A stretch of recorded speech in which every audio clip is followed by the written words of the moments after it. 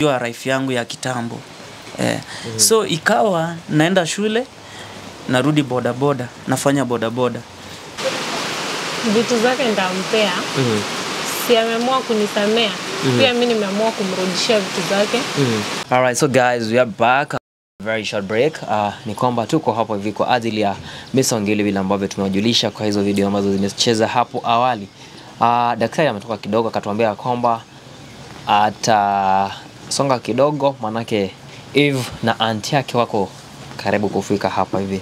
So Miss Ongiri sisi tuzidi kumngoja tujue mambo itakuwaje. Lakini bro, leo hii sitaki uwe na makasiriko yoyote. Manake umesikia unaletewa ya documents, alright? Yeah, mimi nitafurahia. Nitafurahia sana sababu hizo vitu ndio nahitaji sana. Na muda wangu inaendelea kuyoyoma. Nitarudi huko Marekani. Unafaa kurudi pale upige ndio niende kwa solo. Ni vizuri, unajua guys, mtu ambaye amepitia changamoto ambayo inamchanganya kwenye maisha ni kwamba akipata haki yake. Mwanzo alinielezea jana tukitoka Nairobi kwenye gari bana, maisha ambayo ameyapitia ni maisha ambayo ni ya kushtua sana. Lakini bro usijali, mambo yako yatakuwa fresh bado na maisha yako ambayo ulikuwa umeyatengeneza itafanya nini? Itaendelea kuwa fresh kabisa. Mimi nimepitia sana. Hata si ndio yule amekuja. Naona ana ndio anaweza kuja. Amekuja peke yake, kwani aunti yake ameenda bro. Hata ndio nashinda nimemwona. Kwani amekuja na TX? Hata sijui, nimeona wakishuka. Sijui walikuwa sasa. Kuna baridi. Mimi hata sikuaga. Hadi? Aniaga. Bro hagi bibi yako. Sina haja. Ndakusalimia tu. Kwa nini? Mambo kaya. Mlikuwa nao? Na. Kwani hiyo TX nimeona ukishuka kwa hiyo gari. Tulikuwa na wao. Sasa mbona wamechificha na huko? Wameenda kutulia huko kiasi. Acha nipokee sauti ndo nikusikie. Sauti yako iko chini sana. Okay, nilikuwa namuuliza nimeona wakishuka kwa hiyo gari. Kuna gari wamekuja nayo hiyo Prado. Nimemuuliza ako nao, anasema wacha atuambie pengine kuna vile umeona ukuje nao. Hata tuko na wao peke yao. Pia aunti yangu wako lakini anakuja. Aunti yake anakuja. So kwa hivyo mmekuja nao ajili yangu ama biashara zingine? Ni vizuri nijue. Ni vizuri. Juu yako. Ni juu yangu. Hebu tuelezee umekujaje, najua ni vizuri tujue te like mambo yanakuaje pale. Kupiga vita vitu kama hizo. Lazima tu mmenizoea na vita kwa nini? Unajua wewe ni mtu unakujanga ukiwa umekasirika. Kwanza vile ulisema nilisikia ukisema mkiongea na daktari kwa simu tumekuja na fomu ziko wapi ama yeye ndiye aunti yake anakuja nazo? Aunti yangu ndo ako nazo. Okay. Sawa. Mimi hata nilikwambia kuna ndugu yangu anasoma pale Nairobi University anakuja. Ako pale sehemu ni first year. So anasoma pale Lower Kabete School of Business, ako pale. Lakini alikuwa nyumbani, nilimwambia nitakuwa hapa. Yeye ako njiani anakuja. Jujue vile itakuwa. Mimi nimepitia bro. Unaona mahali nimetoka mbali sana. Maisha yangu imekuwa ngumu, nimepitia. Nakumbuka kwanza nilikuwa sehemu nyingine pale Tabaka, nilikuwa nafanya kazi huko, ile kazi ya kuchimbua mawe huko chini ile inatengenezwa soapstone. Kuna watu wengine wakisiwa pengine wanafuatilia maneno. Mimi huwa najua kujonga sana. Lakini sasa nikaona hiyo kazi kuna wakati imerudi chini. Nikaamua niende Nairobi kutafuta kazi. Kuna rafiki yangu alikuwa pale. Akaniambia si ukuje Nairobi. Ndio nikaenda Nairobi. Tulikuwa tunauza pale Yaya hizo soapstone. Yaya market. Yaya center. Na huko Jaina market nimeuza hapo. So nikaona bado haikunifurahisha. Kuna mwindi fulani alikuwa anakuja ananunua hizo soapstone hizo mawe. So ikafika wakati sasa akaenda na madeni sababu mimi mwenyewe ndio nilikuwa nimempea pesa. Nilikuwa nimempea mawe. So wakati alienda bro ikabidi mimi ndio mdozi anafuatilia, nikakuwa na deni ya pesa mingi sana 180,000. Ikabidi nitoke hapo niende sehemu inaitwa Dumbuini Odhiru. Nikaenda kutafuta kazi. Ile nyakati kufika, kabla sijapata kazi nikapata jamaa mwingine anaitwa Steve Mluya. Nilikuwa ninajua kuenda na pikipiki, nikafanya boda around 1 month. Si 1 month, 1 year. Nikaendesha pikipiki, huwa nilikuwa naenda na pikipiki narudi kwangu. Hiyo wakati hatukukuwa tunajuana na huyu. Sikukuwa nimeoa. Ilikuwa around ilikuwa 2012 hapo. Ni kitambo. 2012. So nikawa nafanya boda. Mwaka ingine nikatafuta kazi ya shule. Nikapewa gari ya shule pale. Kwanza kuendesha gari ya school drive. Sasa niwa naenda nafanya hii kazi ya boda boda mchana kuanzia saa 3. Asubuhi kabisa naamka saa 10. Kufikia saa 3 nimemaliza kupeleka watoto shule. Hivyo sasa nachukua boda boda nafanya kazi. Hata kuna watu Odhiru huwa hata saizi wanaendelea kunipigia simu. Wako na hiyo namba yangu ya kitambo. Hata nikiwa Melka kuna watu wengine walikuwa tunaseremiana nao, nikamwambia nimetoka kidogo, niko mbali kwa WhatsApp. So ikawa ni hivyo. Nafanya shule narudi hapa. Kuna shule nyingine ilikuwa inaitwa Domifalf, iko karibu na university hapa nyuma. Hapo nimefanya sana. Nilifanya around miezi 6. Ni watu wazuri. Nimefanya hapo sana. So nimepitia mambo mingi. Mimi nimeishi kwa watu. Nikitoka huko ya center, wakati nilikuwa nafanya huko, nilikuwa na huyu wakati tulijuana kabisa na yeye ni wakati shule sasa nimepewa kazi. Kwa naishi nyumba ingine pale Odhiru Gishagi, nyumba ya mabati. Si unajua nyumba ya mabati wakati jua inapiga sana. Ngoja. Bro, hii ni live history yako ambayo ulikuwa umepitia pale wakati ambapo. Niwaeleze kabisa vile mahali nimetoka na saizi mahali niko. I think kuna watu wengine pale wananijua sana na wanajua life yangu ya kitambo. So ikawa naenda shule, narudi boda boda, nafanya boda boda. Huyu mwanamke mwenye tuko naye hapa, yeye mwenyewe anajua nimepitia mengi sana. Sijui ni saitani gani ilifika ilimuingia.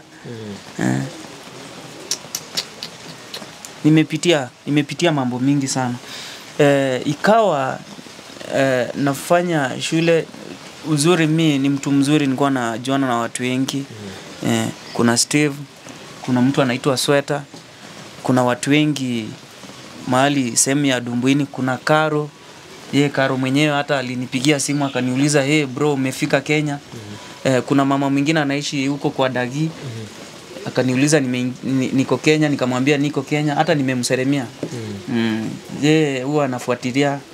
Anasema huyo bibi yako acha kupe vitu zako ndio rudi tena kazi.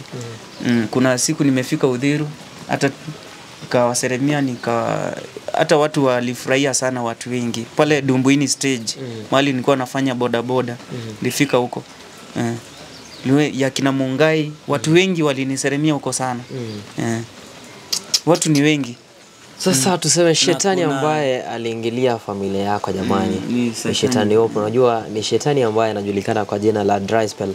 Dry spell ni shetani ambaye anaweza fanya ukosane na mtu kwa dakika moja tu, mtu ambaye umedumu naye kwenye mapenzi kwa miaka na mikaka. Tuseme kwa mfano, huyu mwanamke asingekuwa na kutu ama hiyo dry spell vile ambavyo nasema. Sasa hivi angekuwa fresh kabisa, unajua angekuwa ni mtu ambaye angengoja bwanake atoke pale Canada aje ampige kama ni kikuni vizuri atosheke, alafu atakuwa ni fresh, unajua. Lakini sasa unajua mwili ya wanadamu ni ile ile. Though bro, kuna watu ambao wamenipigia simu wakiniambia kwamba Miss Ongiri anafaa elewe.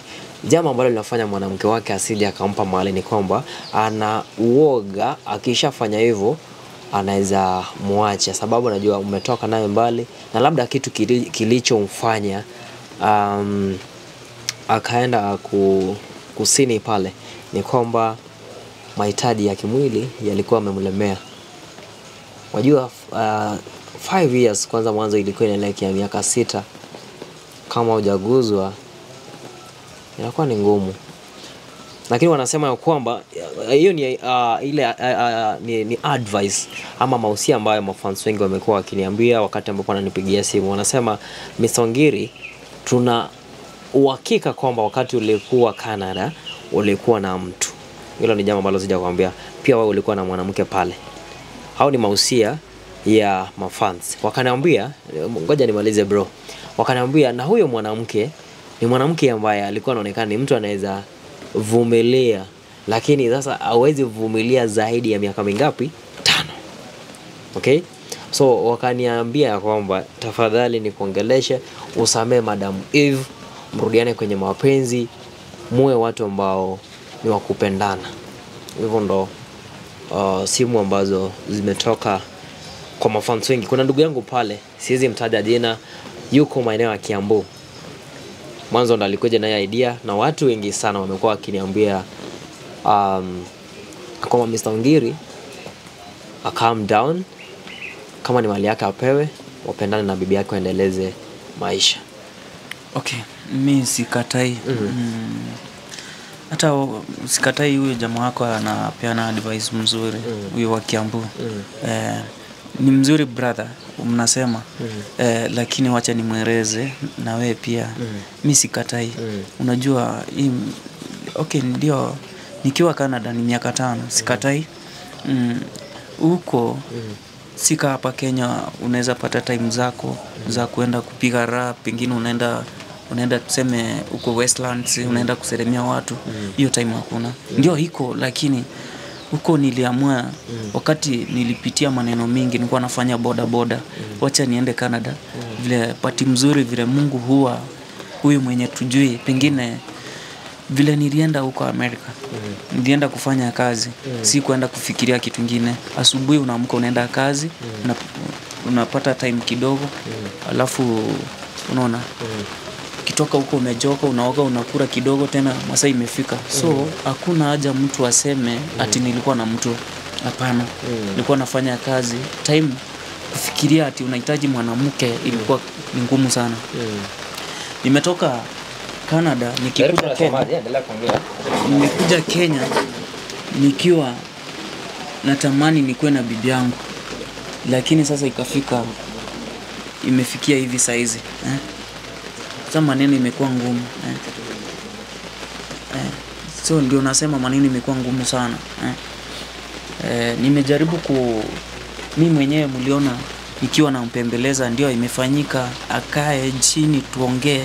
Yeye mwenyewe anakuja mara anakuja na mawe, anataka kupiga daktari. Mimi mwenyewe mara ananiambia nipei mtoto, mara sijui nini.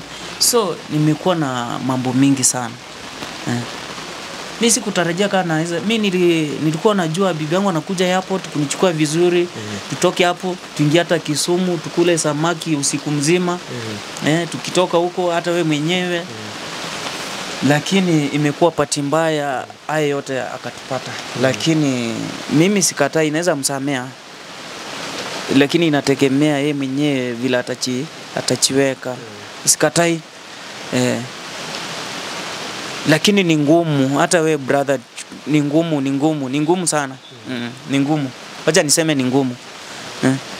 Nikianza kufikiria saa hii, watu wanaweza sema huyu jamaa analia kama mtoto. Siwezi lia. Unalia kwenda ndani.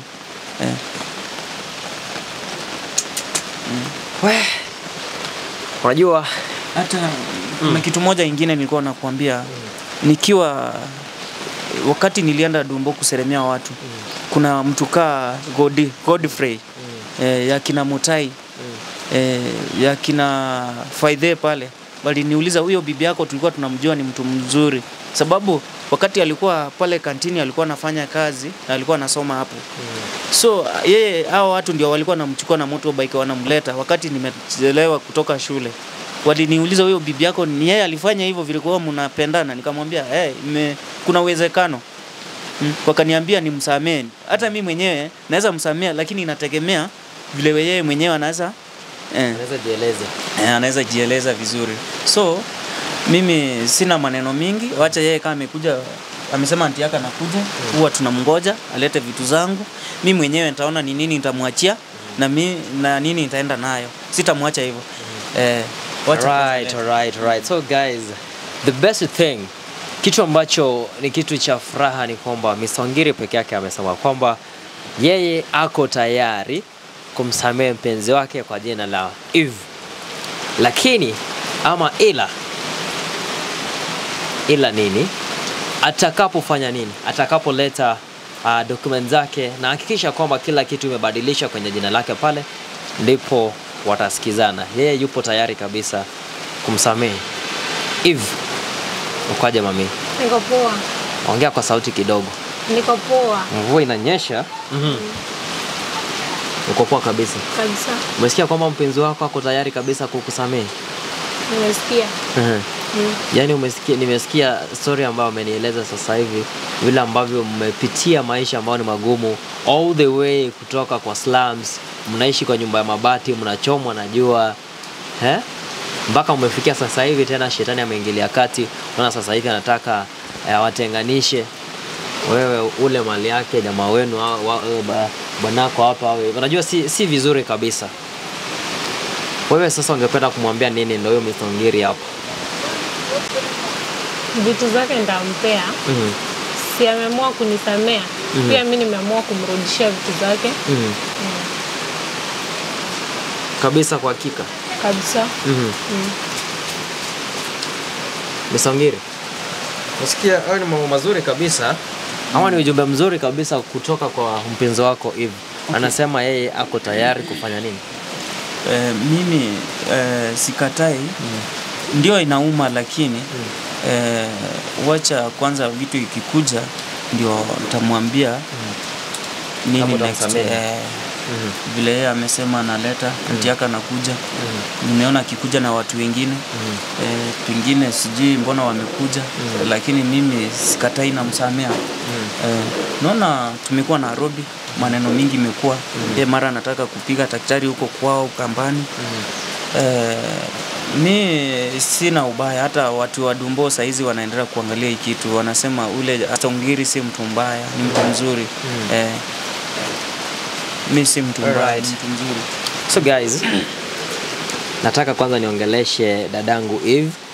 Mimi ni mtu ambaye napenda amani, ni mtu ambaye sipendi watu wakitengana, watu ambao wametoka kwenye maisha ambayo ni ya uchochole zaidi, wakati ambao wamepata hela wanaanza kutengana. Si vizuri kabisa. Unajua umepitia hali ngumu, labda unakula chakula ambacho si kizuri, wakati ambapo hela imefika mezani, shetani anaingilia kati, anaanza kuwatenganisha. So guys, nataka nimuongeleshe kama ako tayari ama tungoje anti yake vile ambavyo amesema, itakuwa ni fresh kabisa. Let me take a very short break. Maana najua siwezi ongea continuously.